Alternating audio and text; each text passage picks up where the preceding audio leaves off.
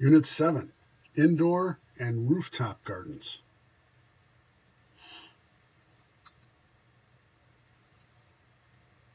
Indoor gardens.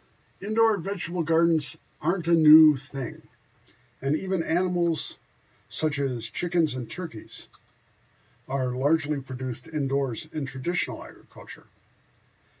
And modern growing techniques and equipment such as LED lighting and hydroponics and aquaponics can make indoor gardens extremely productive, giving large yields in quite small spaces, and scaling up to large spaces is quite possible. For the purposes of this unit, we're not going to consider greenhouse growing as indoor gardening, although technically it is. However, we will take a look at greenhouses in the section on rooftop gardens. So what are issues with indoor gardening? Well, it's very different from growing crops outdoors for several reasons. First, the light is generally much more limited indoors, even in a south-facing window. Space is usually also much more limited indoors. Soil or growing media used for indoor growing has to be brought in, mixed appropriately. We discussed growing media for containers in a previous unit, and is usually available in smaller amounts than if you're just planting in the soil outdoors. If growing indoors under lights, then the cost of the fixtures, the bulbs, and the electricity has to be taken into account. And finally, growing containers must be well designed for the area that they're in to prevent soil and water from leaking. So what are some of the advantages of indoor gardening? Well, they do have some advantages over outdoor gardens. You can grow an indoor garden in an apartment or a condominium where you may not have any outdoor space available to grow. You can grow crops in the off-season, in the wintertime. Crop pests such as weeds and insects are usually much less problematic indoors, and even a lot of diseases of plants.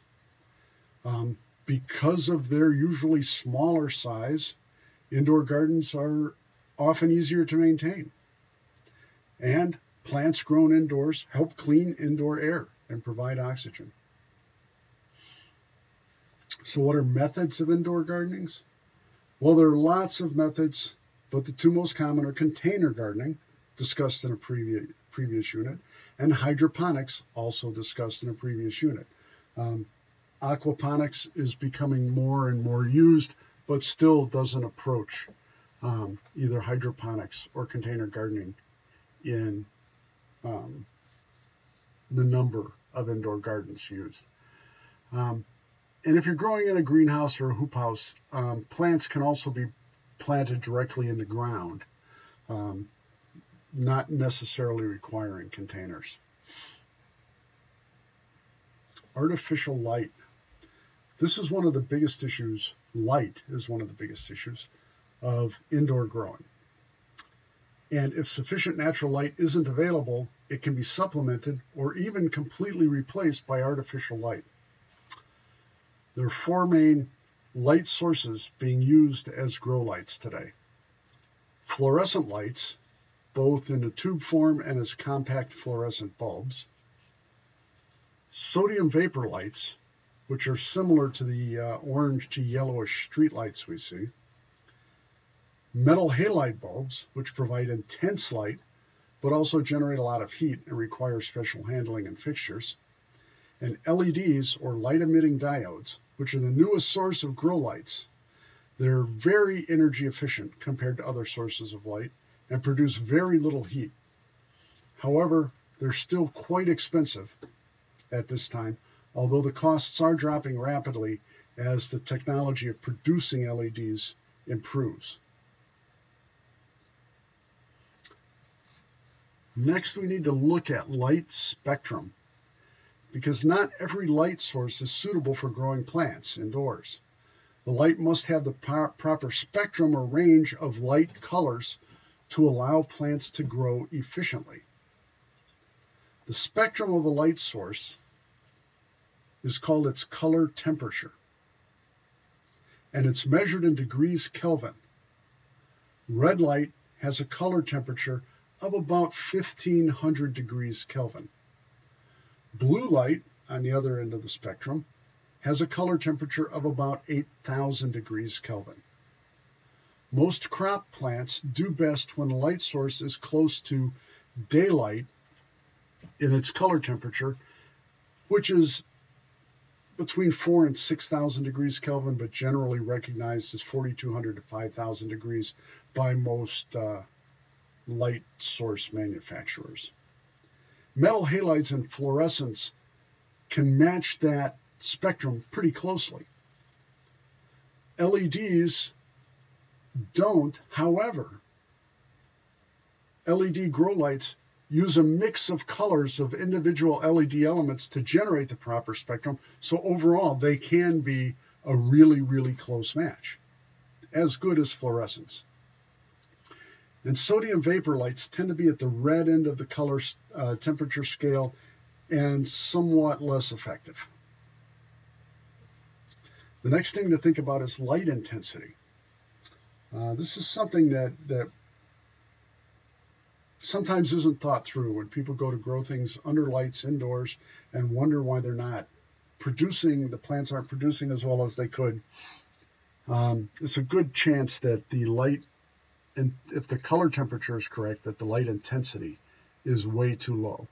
Consider this: sunlight has an intensity of between 1300 and 1400 watts per square meter on Earth. That's the incandescent light equivalent. Like if you took regular light bulbs and tried to light it, you would need 1300 to 1400 watts of those bulbs on 1 square meter to equal sunlight. Now, let's think of a set of 4 fluorescent tubes. They're the typical fluorescent tubes. They're 4 feet long. Each is about 40 watts. And let's place them 1 foot above the plants. And that would make them cover about 1 square meter. Now, fluorescent lights generate about 3 times the light per watt of incandescent lights. So these 40-watt bulbs are putting out roughly 120 watts equivalent incandescent light each. And we have 4 of them. So that means our effective wattage is around 480 watts per square meter with these 4 lights a foot above the plants. And the actual wattage is somewhat less because of light scatter and loss. So we're lighting our plants with about 1/4 the intensity of sunlight. It's very important to use bright lights close to the plants when growing in artificial light. There's yet another complicating factor in using artificial light. Light follows something called the inverse square law. We're not going to get into heavy mathematics or anything here. Just pay attention to what this means. It means that light intensity is inversely proportional to the square of the distance from the light source. Well, what does that mean? Okay. Simply put, if you double the distance from the light to the plant, the light intensity reaching the plant isn't cut in half, it's quartered. You're getting 1/4 the amount of light on the plant. Here's a solid example. If you put a light 6 inches from the plant, and then you double that distance to 12 inches away, the amount of light striking the plant isn't 1/2 the amount that it was at 6 inches. Rather, it's 1/4 the amount it was when the light was 6 inches away. Now, if we move the light 24 inches away, we're doubling the distance again from 12 inches to 24 inches. The amount of light is 1/4 what it was at 12 inches, or 1/16 the original intensity. Small changes in the distance of the light from the plant can make big differences. Photoperiod. We've discussed photoperiodism in a previous slide, but we'll kind of recap here. Many plants exhibit photoperiodism, which means they react to changes in the length of the day. This is one of the ways that plants know when it's time to flower. Now, they're not actually measuring the length of the day, they're measuring the length of darkness. They contain a chemical that changes form almost immediately on exposure to bright light. Then when it becomes dark, this chemical slowly changes back to its original form. By measuring the percentage of change of this chemical, the plant measures the length of darkness. This has implications for growing plants under artificial light. Because we're totally in charge of the light now, rather than nature, we must make sure to give plants the minimum length of night that's required to induce flowering if we want flowering to produce fruits and vegetables like tomatoes or peppers or whatever. Some plants don't need to flower to produce their crops, such as leaf crops like lettuce or arugula or something like that. But we need to be cognizant of this if we're trying to grow vegetables that require flowering. So we'll look at some grow lights here. This is a typical fluorescent, 4-tube fluorescent fixture. The bulbs are about 4 feet long. If this is the only source of light, you don't have sunlight coming in from any other source, then the fixture should be placed only a few inches from the plants. Mounting the lights so that they're hanging from a pulley system allows you to easily raise the lights and maintain the proper distance as the plants grow. These fixtures are quite inexpensive for 2 and 4 tube fixtures. The lights bulbs themselves are only moderately expensive, but they last quite a long time. And they're very energy efficient compared to incandescent lights. These are LED grow lights. And LED lights combine different colors to provide the full spectrum required by the plants. What you can see here is, this light here on the left has more reddish color to it. This one here on the right, a bit more bluish, and when those beams are combined, you get about the right color temperature for a daylight bulb. More modern LED grow lights actually have the red and the blue mixed in the same fixture. So imagine, many of these lights, individual LED elements in here, being red, some being blue, and so the same fixture, and it mixes them together so you don't have two completely separate things.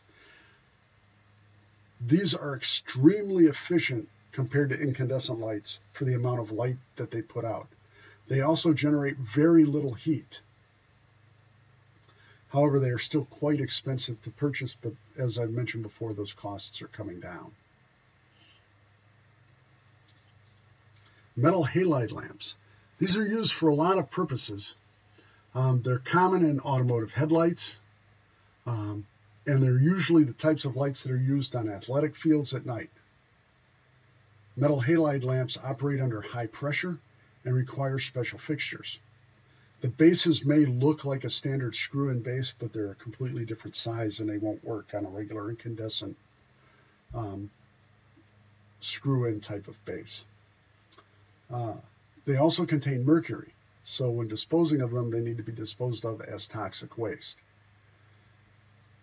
They require a warm-up period of from somewhere between 5 and 20 minutes before they produce the full light output. And I should mention that fluorescents typically require a warm-up period of up to 5 or so minutes before their light output is maximized. Also, if they're turned off for any reason, a power outage, or you simply flip the switch, they require a cool down and reset period of up to 30 minutes before you can turn them back on again.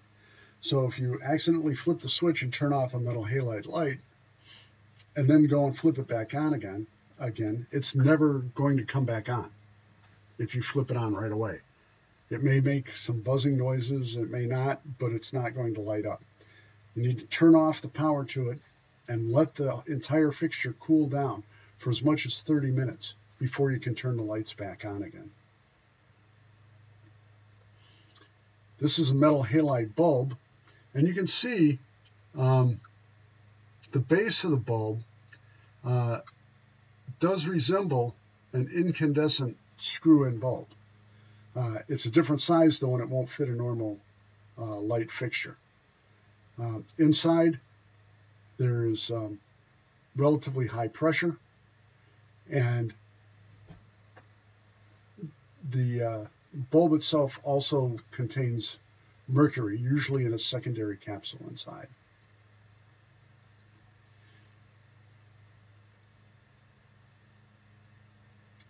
Sodium vapor bulbs, we're not going to really take a look at. They're occasionally used because they can often be had for low price as surplus from old street lights or outdoor fixtures on the sides of buildings, but they're not extremely efficient in terms of plant lights and are not recommended.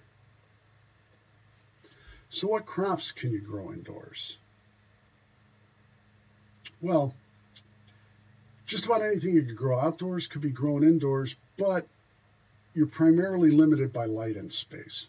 If you have south-facing windows, or you have sufficient artificial lights, there are many crops that you can grow, and then space becomes the limiting factor. Some of the most commonly grown indoor crops include the herbs: basil, rosemary, chives, thyme, parsley, that sort of thing. Leafy vegetables like spinach, lettuce, arugula. Small root crops: radishes, carrots, turnips. Some legumes such as beans and peas, and large crops such as tomatoes and peppers if you have sufficient room and sufficient light. Tomatoes and peppers in particular really love high light. They love warm to hot temperatures, and they generally require a lot of room. Other indoor crops? Well, in addition to plants, some animals are suitable for indoor production as well. Fish, as we saw in the section of aquaponics, can be grown inside synergistically with plants, which makes them kind of a nice adjunct to indoor gardening. And then fowls, such as chickens and turkeys, are currently produced largely indoors, seldom outdoors in large farms, though they use specialized buildings. So that completes part 1 of this unit.